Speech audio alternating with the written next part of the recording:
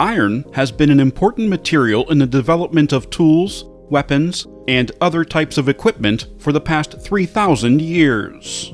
Early applications of cast iron dates back to around 600 BC in China. Cast iron replaced wood and became a material of choice for building bridges and fabricating the machinery that underpinned the Industrial Revolution. The invention of the cupola furnace and the process of smelting iron with coke accelerated cast iron production.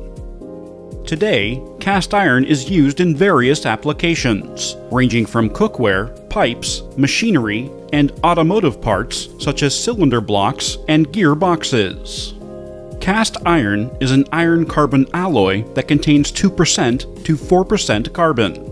Gray iron, also known as flake cast iron or lamellar graphite cast iron, is the most prominent type of cast iron. The long, thin graphite flakes are the most recognizable feature of gray iron. The distinctive features of gray iron are attributed to its microstructure.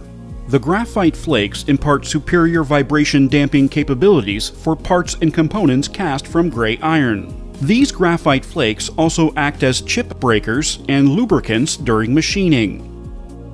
Though gray iron has low ductility and tensile strength compared to some other cast irons, its superior compressive strength, castability, and vibration damping characteristics make it a material of choice for a wide range of applications.